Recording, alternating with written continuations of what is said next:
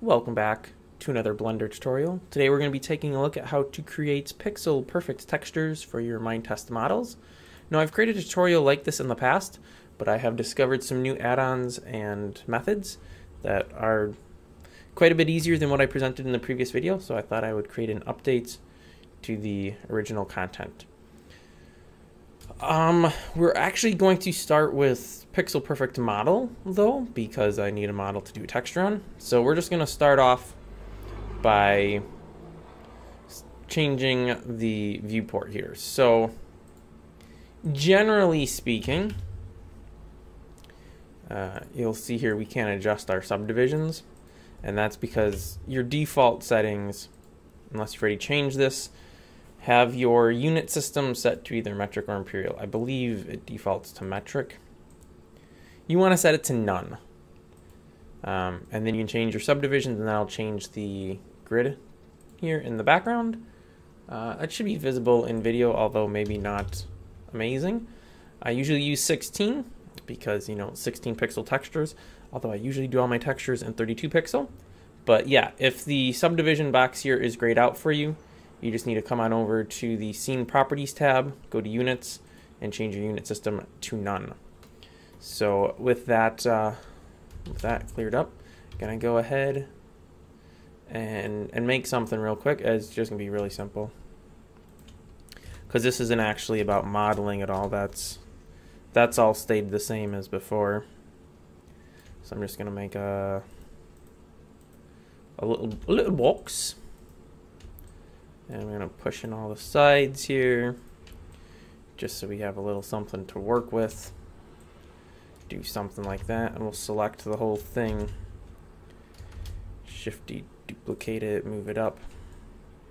Grab the top of it, do something like that. Pull the sides in like so. I'll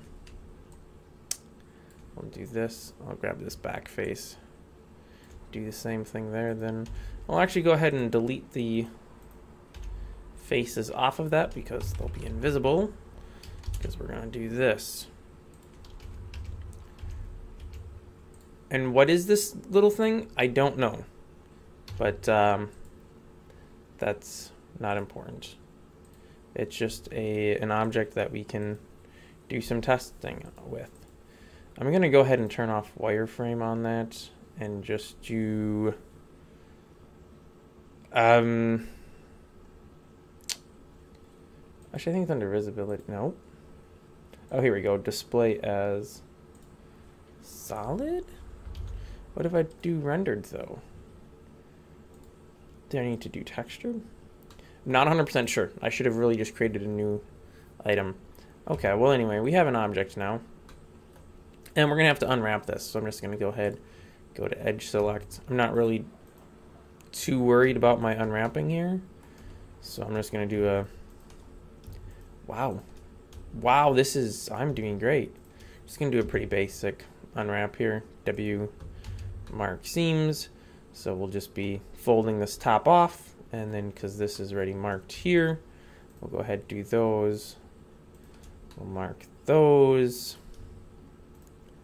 and we'll mark these. And that should be right on that. Go ahead and mark seam, unwrap. We can't see that it's unwrapped, so we have to hop over to the UV editing tab here, select everything, and you'll see we have 3 objects. Now, in the previous video, I did a method where you manually counted the grid spaces here. Really slow, really inefficient, terrible way to do things. There is an add-on called TexTools. I will have the link in the video description as well as on the associated web page. This tool makes things a cajillion times better. There is an option here so you go to your UV editor, you gotta have your sidebar showing. That's the letter N to toggle that on and off. It's the bottom option once the add-on is installed and enabled. If you go to the UV layout portion, you have a section down here which says Texel. And you're going to want to set that to whatever resolution you are using for your texture. So I'm doing a 32 pixel resolution, so I'm going to set that to 32. If you were doing 16 pixel resolution, you would set it to 16. and then you just select all of your UVs with A and click apply. You will get an error. That is to be expected. It says no texture found. Assign checker map or texture. So you can either just go to your little drop down up top. I'm doing a 32, so I can pick 32 there, and I can go ahead and click checker map, and it'll add in a checker map, which at 32 pixel resolution doesn't really give me much. So I'll just go ahead and go to a higher. So there you can see it's a checkerboard with different colored squares in it. You could, of course, also load in an actual texture, but assuming you don't have an actual texture yet, that's kind of impossible to do. So we have this. I am now going to, with all my UV selected, hit apply here. And we will notice, okay, a 32 pixel texture is not large enough. I'm also going to go ahead into the, no, wrong place, go ahead into the texture here. And I'm just going to change the linear to closest, and that'll give me my crisp edges on the textures here. So we should notice that all of our edges, oh, actually, you know what, we won't right as of now.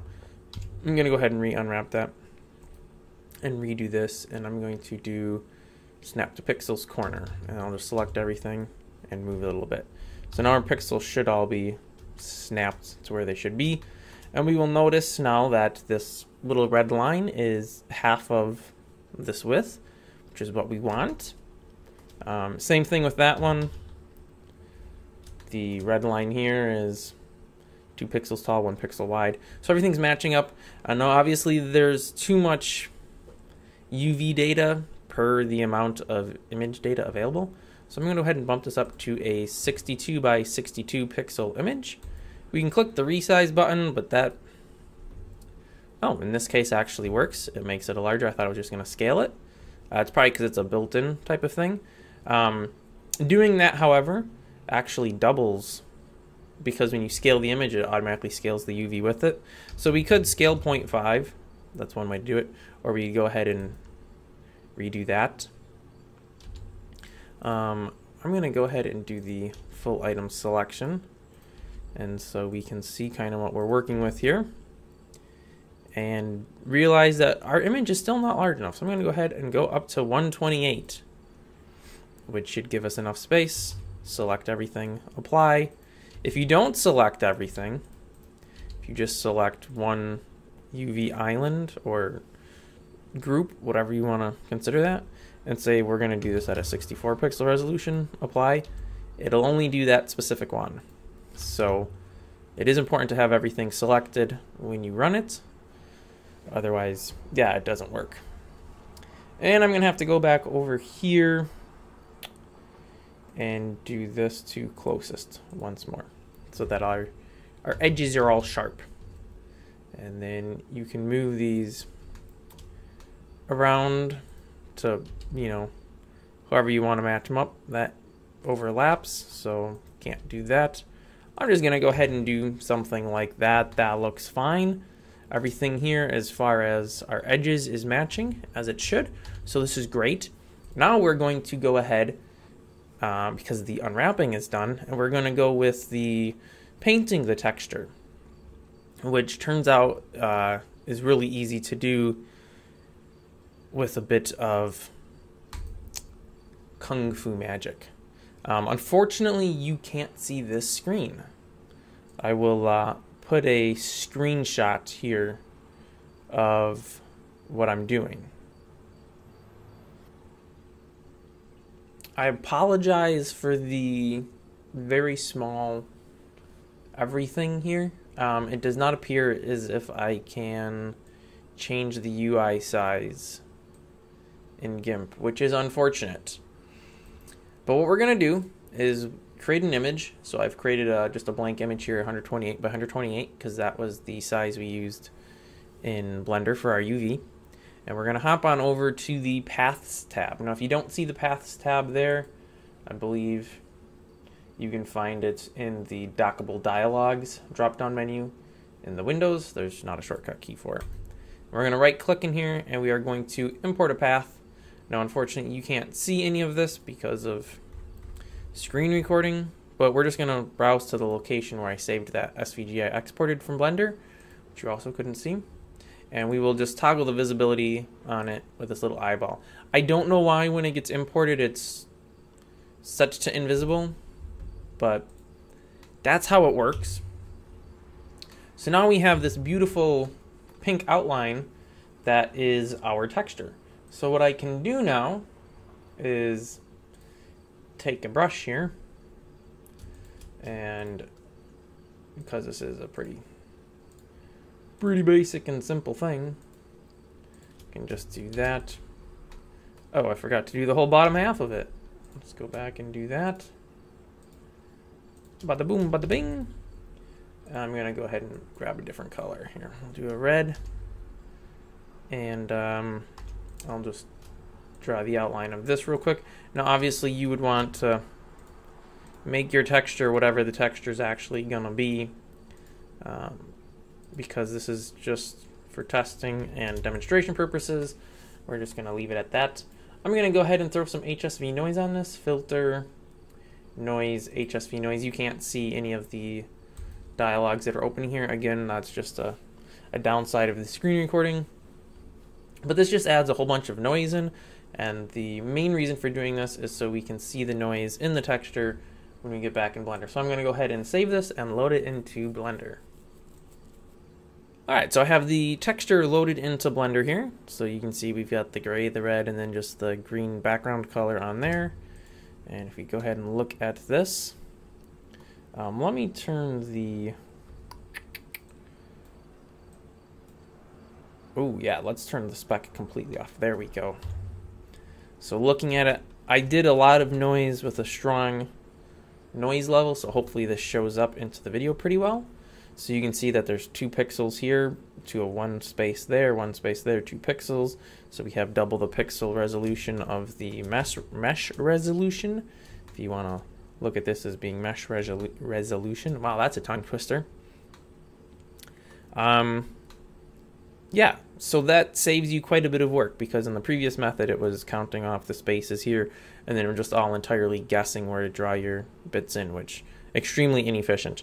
Now, if you're switching back and forth between your image editor and Blender and you're resaving your file, you can reload the image in with Alt-R when you are you have Blender. You can reload the image in. All you have to do is be in the UV editor window here, and Alt-R will reload the image. I didn't make any changes, so you didn't see anything, but I can do a quick little change-a-roo there, and it loads it in, and you'll see obviously it updates to here. So that's that. There are a bunch of other options with TexTools, but honestly, I don't know that, you know, a lot of these are really things you would want to be doing. I don't know why this one messed up these lines. Something jank went down there. I think I can just go ahead and... Okay, it's just going a little wonky on that for some reason. I don't know why. Just put that back here. Yeah, so that's still right. No, it's not right. Okay, very interesting. Now it is. So yeah, there's a lot of different options here. You can rotate things. You can mirror them. This I don't understand what the point of this is. Like, it takes all of your selected items and lines them up, which seems kind of silly. It's like, okay, so if I lined everything up to there, I just wrecked my whole UV layout. See, so I'll do, you know, I want to line it to the left edge. It just squishes it all into nothingness. Like, okay, what's the point of that? Now, obviously, if you had just 2 and say they weren't where they were supposed to be, you can bump those over, but I don't know. I don't know what the point of that is. There's cropping, which... Yeah, most of this is stuff you're not going to want to use if you're doing pixel perfect textures. You can randomize positions, all kinds of extra things here. Again, most of this isn't stuff you're going to want to do for doing pixel perfect textures. There's also baking, where you can bake all kinds of things. So there's a lot of extra options, but I'm not going to actually like go over any of them because, well, you know, you wouldn't most likely be using these in Minetest. Of course, if you were creating high resolution images, which you certainly could, I did a stream a couple days prior to this, and we did an image that was 6400 by 6400, and it loaded into Minetest just fine. So you could go super high resolution if you wanted to, and in that case, some of these other options may serve to be a little more useful. But for pixel perfect at low resolution 1632 pixel, you'll find that this works quite well. So if I set it to 16 pixel, just to see it here, you can see that each pixel gets one space of the grid, which should be expected. That's going to wrap this video up. The link to the TexTools add-on for Blender will be in the video description as well as on my website. So if you are interested in using that, and I definitely would have to say, if you are doing meshes and you're doing textures and you're trying to do pixel perfect, this thing is a huge time saver. I can't tell you how much time it's saved me already in the short while that I have been using it. Very helpful tool. You should definitely have it. Thanks for watching. Tune in next week for another video, and I will see you then.